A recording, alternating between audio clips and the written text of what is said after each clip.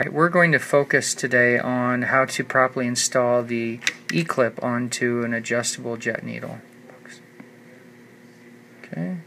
Alright, so you can see here we have these different notches in here, and they always start from the top and work their way down. Now this video might be upside down, so we've got 1, 2, 3, 4, and so on. So what we're going to do here is take, and I like to take and just put the clip on a hard surface. I'll get started in my I'll get started in my third one. So I'm 1, and I slide down 2, and I'm down to 3, right? And then I'm going to move it down firm here, and then just click.